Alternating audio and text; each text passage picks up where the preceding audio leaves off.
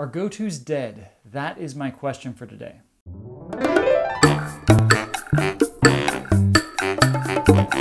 So today I want to talk about go-to, the keyword in C that is probably the most hated thing about the C standard. I remember when I was just learning to program when I was a teenager, and I was talking to a more seasoned programmer, and I'll never forget the advice he gave me. He said, never trust a programmer that uses go-tos. And that kind of stuck with me until later on in my career. I took some time to think about it, and I thought, is there a good reason to use go-tos? What is the problem? And so I spent some time looking into it. And you all know that I prefer to dig into something and try to understand why, rather than just take something at face value. So today I wanted to look at go-tos and see if we can find a legitimate use for them. If you haven't seen go-to before, go-to is simply an unconditional jump. It takes you from one part in your code to another. And so that allows you to jump from one spot in one function to another without any if statements, without a return, without a function call. Just basically says, here's where I'm running and I want to be somewhere else. And the reason why go-tos have such a bad rap is that you can end up with code that looks like this. Now this is a total disaster.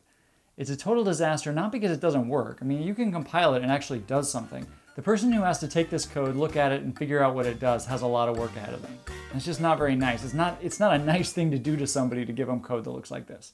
If you write code like this, don't expect to be very popular among your coworkers. But is there a good use for go-tos? And I think there's really one. Most of the time, you can do things in a better way than to use a go-to. The only case where I've seen is when you are inside a nested loop and you actually want to break out of all levels of that loop and basically be done. Now, why a nested loop? If it was a single loop, you could just use break, but if it's a for loop within a for loop, you're not going to be able with one break to break out of both. You'd have to break out and then have more logic that tells you, hey, I want to break out of the outer loop as well.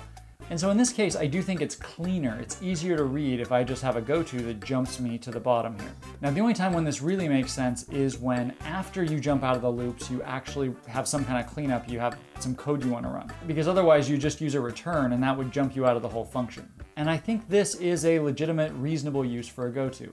See, for me, in my opinion, the overriding principle here is clarity. The whole reason why go-tos are so hated is because they make code hard to read. They produce spaghetti code.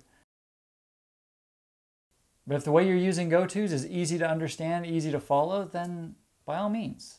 Don't hate on go-to just because everybody says you should hate on go-to. Hate on go-to for its weaknesses. Use it for its strengths. So friends, I hope this provides an explanation for some of the prejudice against go-to out there. Most of it's actually completely well-founded. As a general rule, you probably don't want to see a lot of go-tos in your code, but I just wanted to go through it today, help you see the reasons why it's so hated, and maybe the one case that I've ever found where it makes sense to use. I hope this is helpful. If nothing else, it gives you some ammo next time you want to be a well-informed contrarian when having a code debate with your friends and you want to take the pro-go-to position. And with that said, I will see you next time.